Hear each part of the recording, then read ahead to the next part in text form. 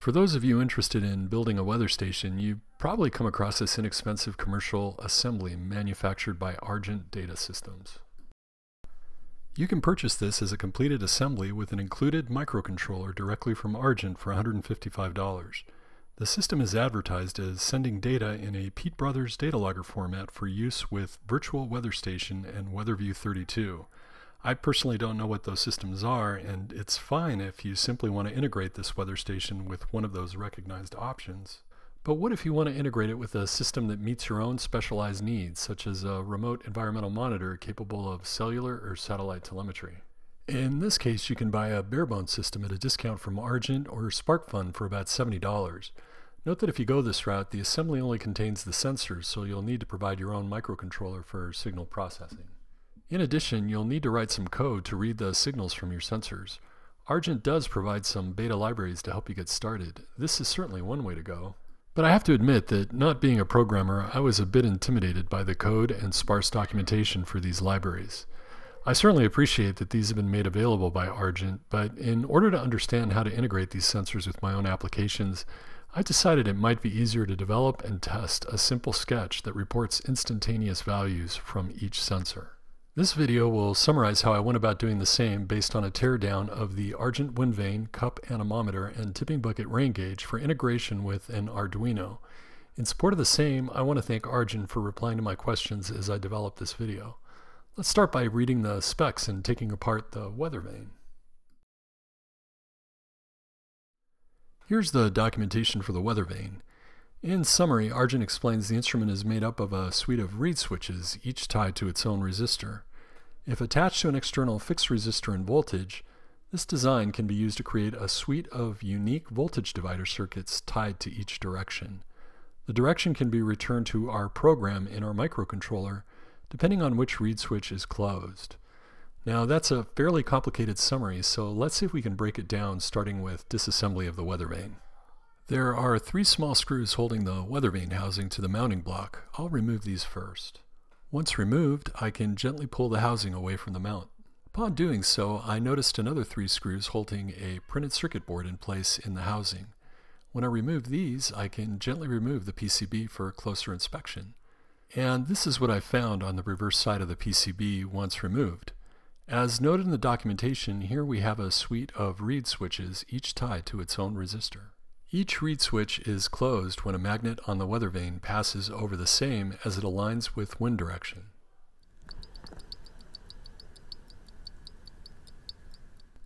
On the PCB, each resistor has a unique value tied to a given reed switch.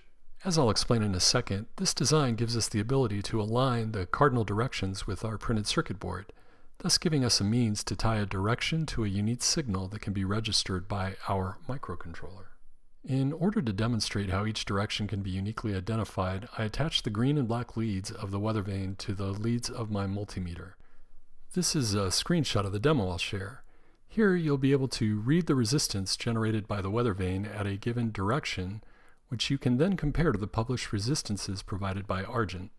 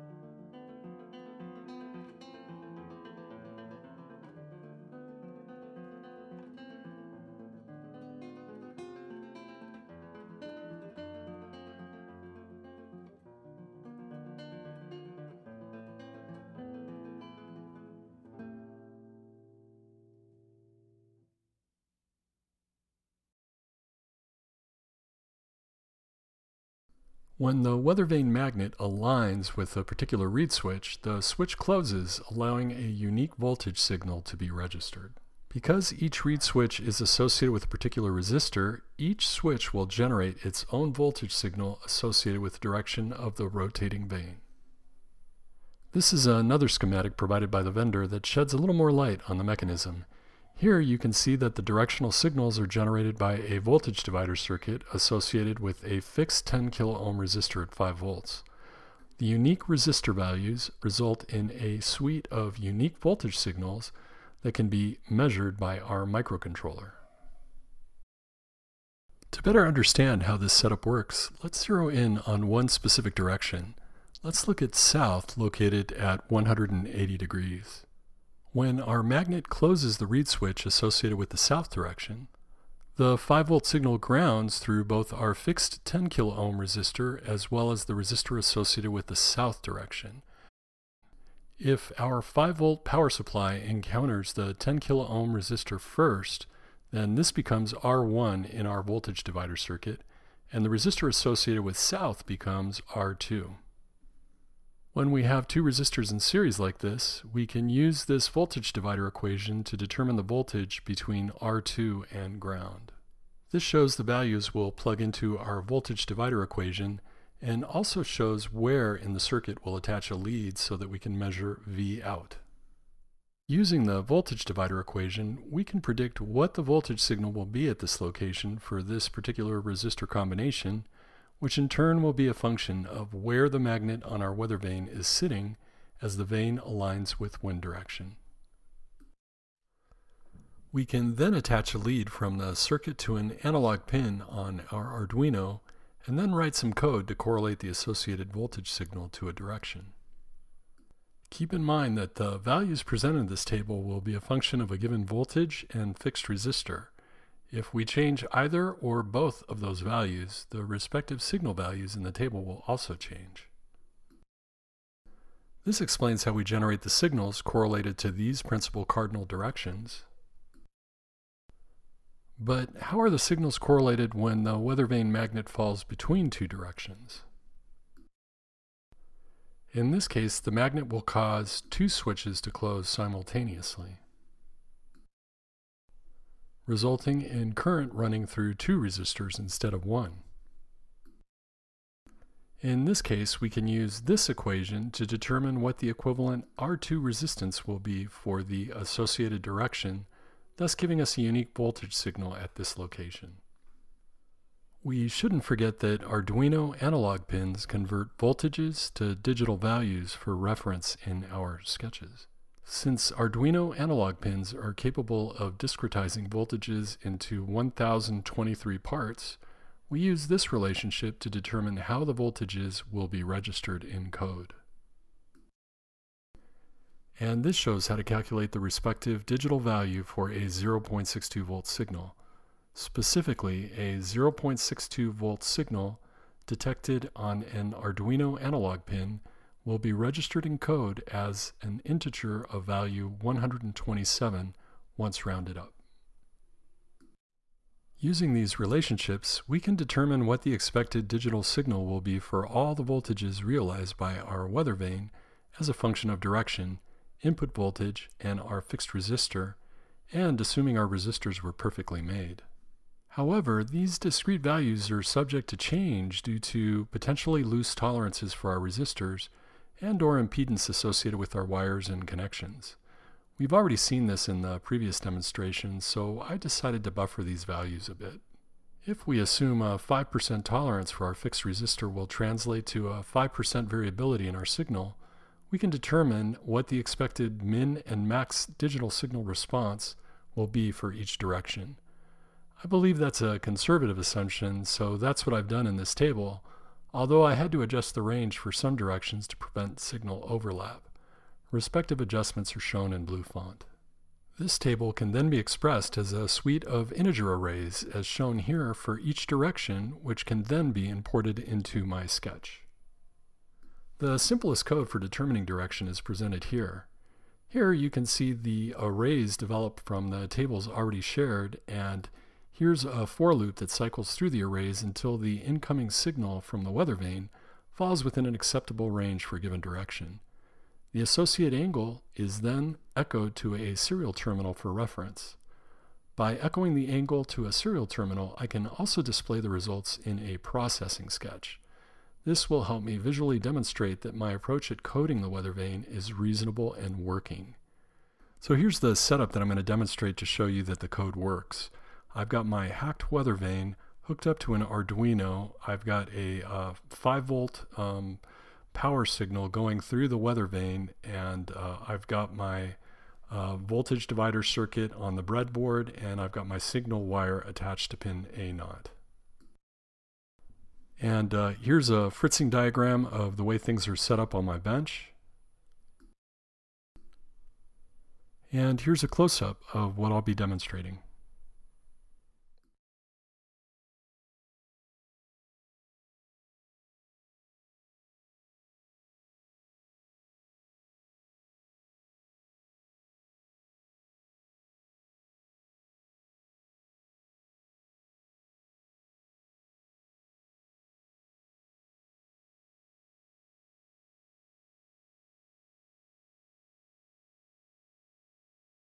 After doing all this work, I decided to see how my code compared to the library developed by John Cape for Argent.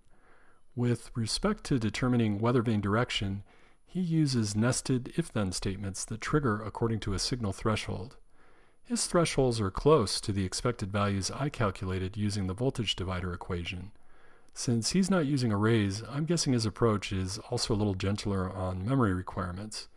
Regardless, I think it's valuable to back out and independently determine how these numbers were arrived at so that I can build and improve upon the same moving forward. So as I mentioned before, this demonstration and the provided tables are specific to a 5-volt system with the fixed resistor set at 10 kiloohms. But what if I'm running, say, a Pro Trinket in the field that's powered off a LiPo battery that's not capable of generating 5 volts? Say I have this deployed and it's running off a LiPo battery that's being charged by a solar panel. In that event, I can get a regulated 3.3 volts off the Pro Trinket, but that's going to change the values for my voltage divider circuit at a given fixed resistance. Having said that, changing the input voltage from 5 volts to 3 volts will certainly change your output voltage, but this won't impact the respective digital signal, since a lower Vout signal is also compensated by a lower Vin for the analog to digital conversion.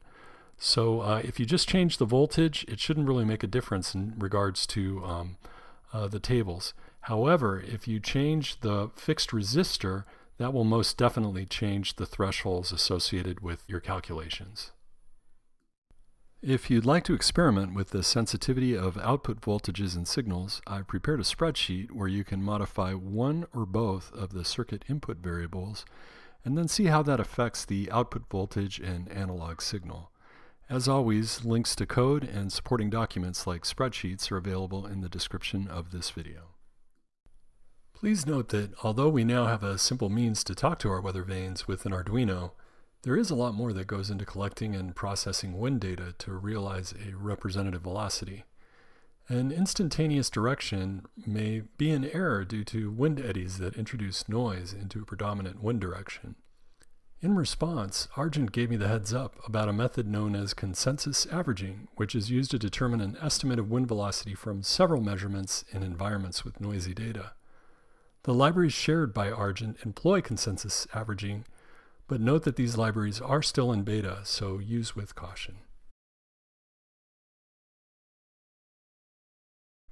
The Argent rain gauge is made up of a tipping bucket mechanism with each tip correlated to 0.011 inches of rain. So all we need to do is count the tips for a given rainfall event and multiply by this 1/100th of an inch to determine the total rainfall depth for a given event. Before we get into the circuit, let's take apart the Argent rain gauge for a closer look.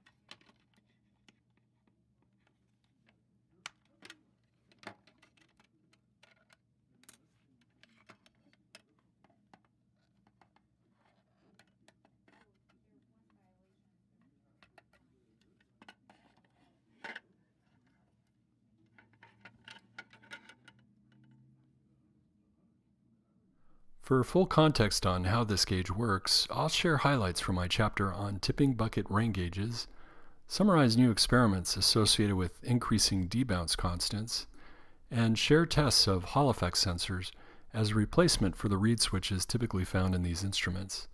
Should you ever need it, I'll also share details about a hardware solution for filtering noise associated with reed switches. Let's start with the mechanics of the gauge. If you open up this gauge, what you'll find are two buckets of a known volume that are resting on a pivot point. When it rains, the rain collector will start to divert water to one of the buckets. As the bucket fills, the bucket assembly will eventually pivot and dump the rainwater out the bottom of the rain gauge. In the case of the gauge that I'll be demonstrating here, one tip of the bucket assembly is equal to 1/100th of an inch. Eventually, the other half of the bucket assembly will fill with rainwater, and the process will repeat. In this case, I've had two tips of the bucket assembly, which is equal to 2/100ths of an inch. Now that we understand the hardware, you can see that all we really need to do with Arduino is count the number of tips in order to gauge the depth of rainfall associated with an event. In order to do this, let's remove the rain collector assembly and take a closer look at what's inside the gauge. Here you can see the tipping bucket assembly, and attached to that assembly is a small magnet. So when that assembly pivots, it runs right next to this reed switch, and that in turn is something that we can hook up to our Arduino and monitor when the reed switch is activated by the magnet moving next to it. So here's a schematic of our hardware. Essentially what we have is just a switch that opens and closes when the bucket assembly pivots. The reed switch in our gauge is acting just like a regular old toggle switch. In fact, we can demonstrate this by hooking up a toggle switch to a multimeter and then monitoring continuity while we toggle that switch on and off. We can then compare that to what happens when we pivot the bucket assembly on our tipping bucket gauge hooked up to the same multimeter.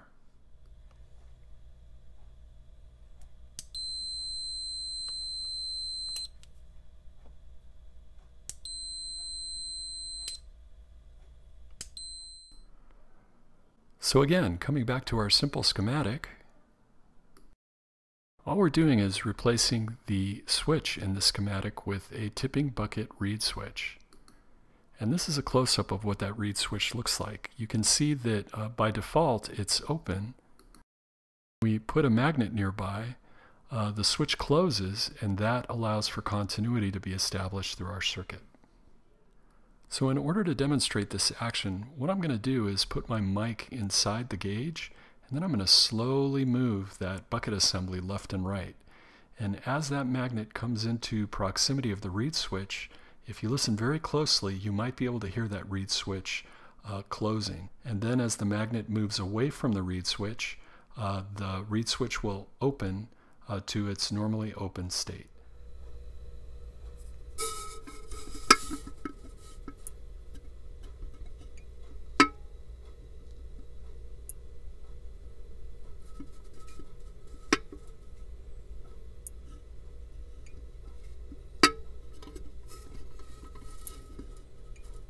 Next, let's hook up our gauge to our multimeter in continuity mode and do the same experiment, only this time listen for continuity as I'm pivoting the bucket.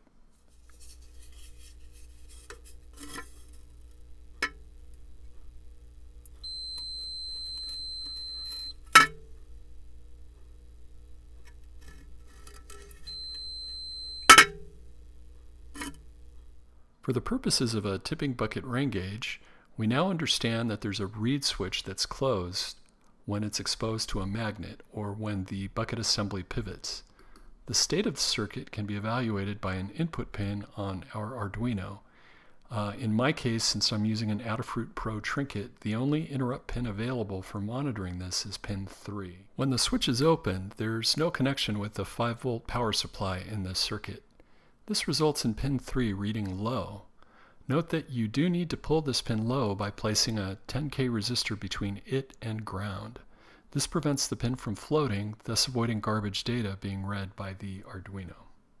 When the switch is closed, our 5-volt power supply makes a connection with ground. This will result in pin 3 reading high.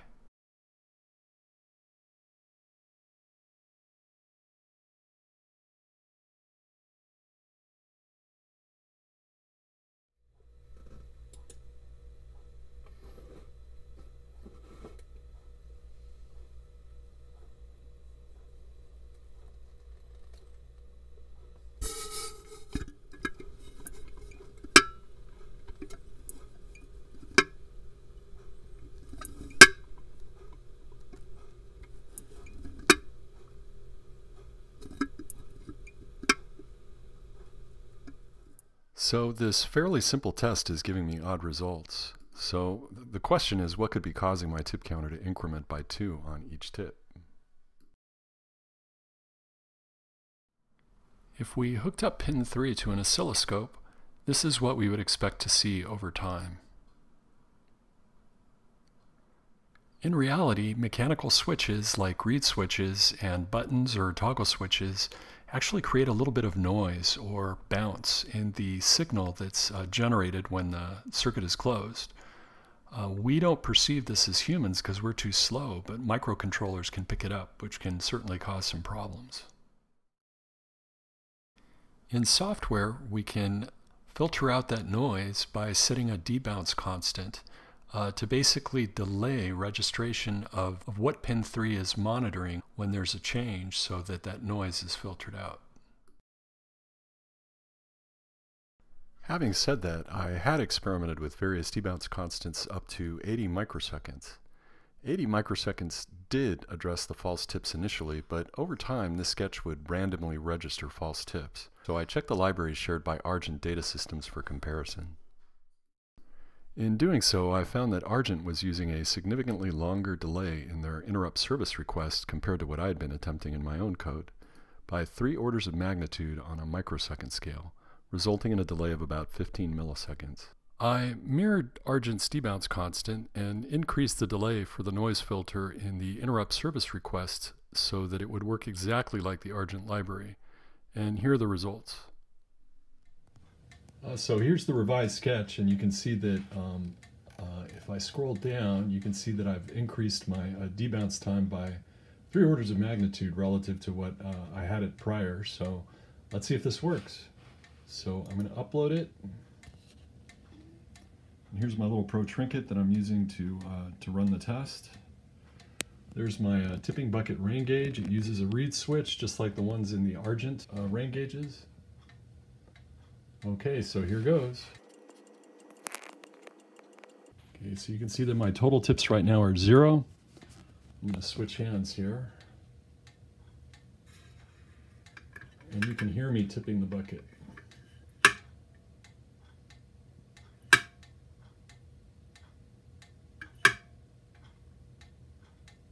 So that looks pretty good. See what happens if I do like a rapid fire type event. So that looks like it's working pretty well.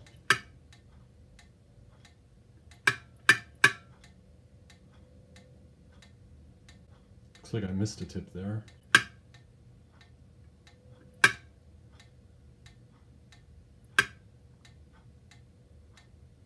And I would be interested in seeing how this tipping bucket rain gauge performs under rapid fire conditions, because in Arizona we can have very intense monsoons which can cause that bucket to tip rapidly. So that is something that I would want to capture. But this looks like, at least for this initial test, it looks like it's doing pretty well. So this is encouraging. I have a simple sketch that seems to work with tipping bucket rain gauges that takes into account the bounce associated with reed switches. As clearly summarized in this website, this sensor works on the principle of the Hall effect, which states that whenever a magnetic field is applied in a direction perpendicular to the flow of electric current, a voltage difference is induced. A change in voltage can be used by an Arduino's interrupt pin to increment a counter when the sensor is in the vicinity of a magnet.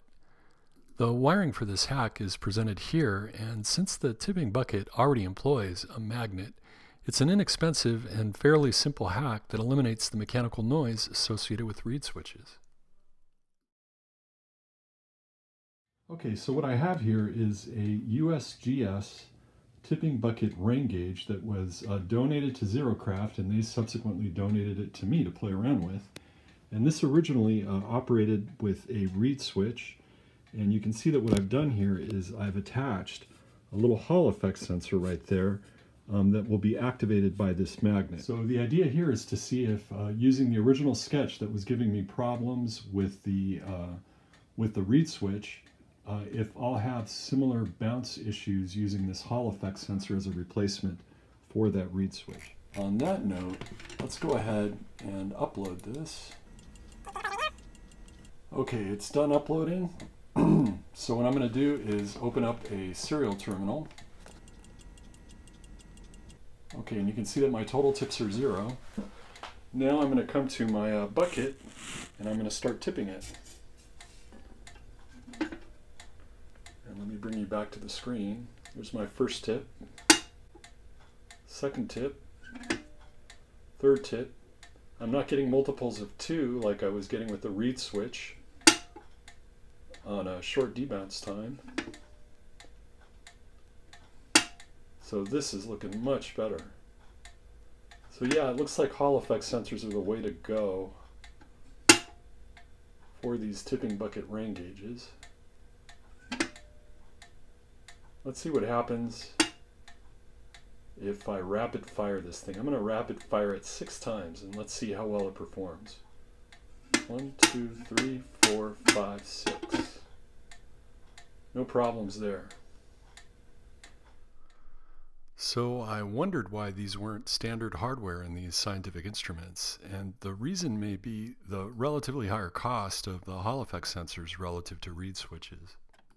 So Hall effect sensors appear to be a viable alternative for the problems I encountered using reed switches, but what if you're concerned about taking apart these expensive instruments for sensor replacement? In this case, Jeremy Blum's Exploring Arduino book does an excellent job of explaining how to create an external hardware delay for remedying bounce introduced by noisy components like reed switches. This is summarized in Chapter 9 of this playlist, but for those of you who haven't reviewed that video, I'll go over it once again here. This is the circuit that Jeremy presents, and I've included a photo of an oscilloscope to help me track what's going on when the circuit is powered up. I should mention that this oscilloscope shot is just a kind of a conceptual drawing of me tracing the actions that are taking place in the circuit. I don't actually have an oscilloscope to make this work. Here you'll notice I've introduced a capacitor and a Schmitt trigger, both of which are helping to smooth the output while also creating a hardware delay. The time of the delay will be determined by the value of the capacitor and circuit resistance, known as an RC circuit. Let's start with the circuit having an open switch similar to the state of the gauge when water is filling one of the buckets. With the switch open, our capacitor will start to charge. This will result in a high signal coming off the capacitor, which is inverted to low as measured by pin 3 when the signal passes through the Schmitt trigger. Now when the switch is closed, we have a path to ground. As such, the capacitor will slowly start to discharge. When the capacitor is fully discharged, the signal coming off the capacitor will be low, but this will be translated to high by the Schmitt trigger, resulting in a rising signal on the oscilloscope. The delay for that rising signal will be a function of the product of the rating of the capacitor and circuit resistance, also known as the RC time constant.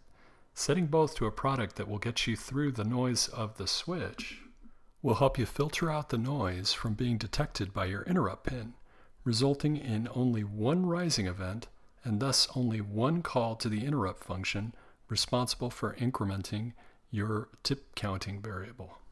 When the switch is open, the capacitor will begin charging again. The logic of the circuit will be reversed and the signal will be falling. Well, that kind of makes sense schematically, but I'd really like to know what this looks like when it's wired up to a breadboard with a Pro Trinket. So let's do that next. This shows how we would wire this circuit to an Adafruit Pro Trinket using a capacitor, a Schmitt trigger, and 2 resistors. Notice that we're going to be measuring the signal coming off the capacitor through the Schmitt trigger, as shown by the connection that's taking place through the yellow wire, which is going through the Schmitt trigger to pin 3 on the Pro Trinket. When the power is on and the switch is open, the capacitor charges and produces a high signal, which is reversed as low when it passes through the Schmitt trigger to pin 3. Now when the power is on and the switch is closed, I provide a means for the capacitor to discharge through the circuit. The delay for the discharge will again be proportional to a product of the rating for the capacitor and the resistance of the circuit, giving me a means to set my debounce time through hardware rather than software. When the capacitor goes low, the resulting signal detected by pin 3 through the Schmitt trigger will be high. This will trigger my interrupt function, which will increment my tipping counter. Note how much we managed to simplify our code by using a hardware interrupt. We now have no need to call all those delays since the debounce constant is essentially built into the hardware. As such, we've eliminated all the issues in using timers in our interrupt service function.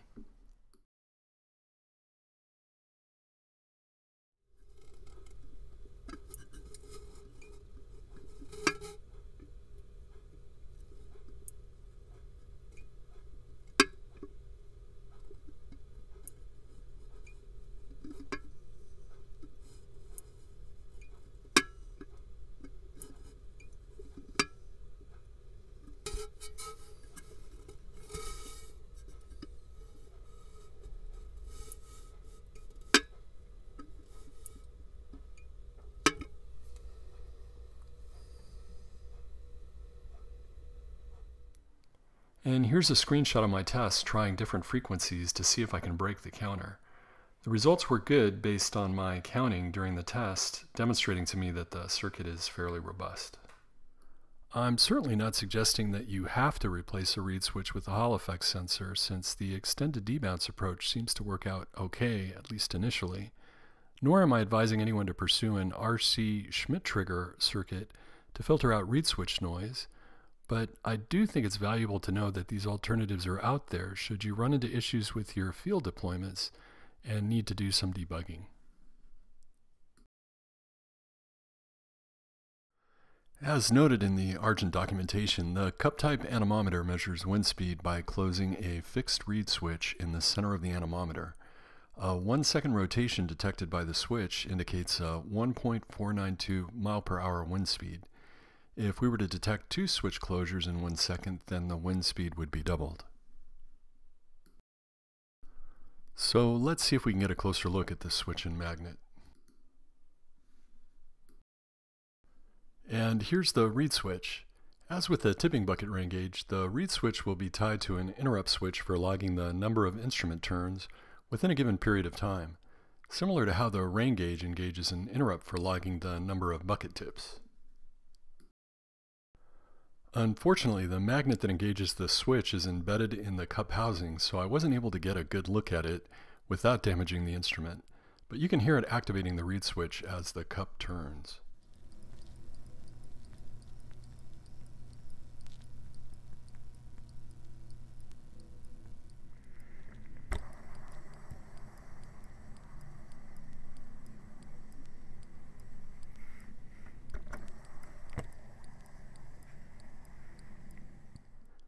By registering these counts in memory, we can do some simple math to get an instantaneous measure of wind speed each second. We can do this by simply counting the number of reed switch closures during a 1 second period, and then multiplying that by the wind speed associated for 1 turn per second. This will give us the wind speed recorded during that 1 second interval. Note that this is pretty much an instantaneous value and probably should be averaged over time to provide you with a more representative reading of wind speed. And here's the code I prepared for this, most of which was copy-pasted from the Argent library. This only reports the wind speed on a 1-second interval and doesn't take into account any statistical functions for smoothing the data. Here you can see that the interrupt service request function Count Anemometer is called each time the read switch is closed, resulting in the variable anemometer counter being incremented. In my loop, the variable wind speed is updated by the function read wind speed each second. That function does the math summarized in the last slide, resets the anemometer counter, and echoes the latest calculated wind speed back to my terminal window.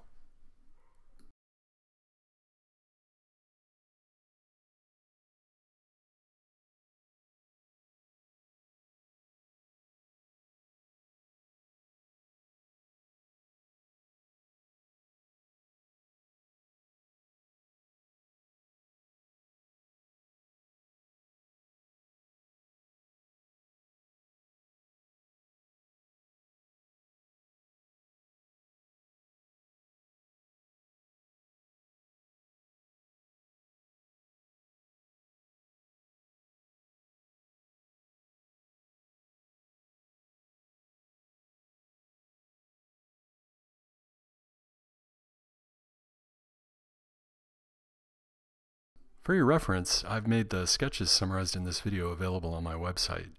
These sketches should not be considered a replacement for the libraries developed by Argent. These are simply my attempt to understand how to talk to these instruments and do not take into account noise filtering functions, which is something the Argent libraries do consider. On that note, I hope this video has given you a foundation upon which to further evaluate weather monitoring hardware, including wind vanes, tipping bucket rain gauges, and anemometers for your own purposes. As I've stated in the past, I'm a hydrologist and have not trained as a programmer or electrical engineer. I'm mostly self-taught. So if you have recommendations or see anything that needs correcting, please don't hesitate to comment. I'm using this venue in the hopes I can learn from the broader scientific community. I'll keep playing with these sensors and have field deployments planned, so please subscribe for updates. Thanks for watching. That's why the wind blows, ooh. That's why the wind blows, shh. That's why the wind blows, ooh-wee. That's why the wind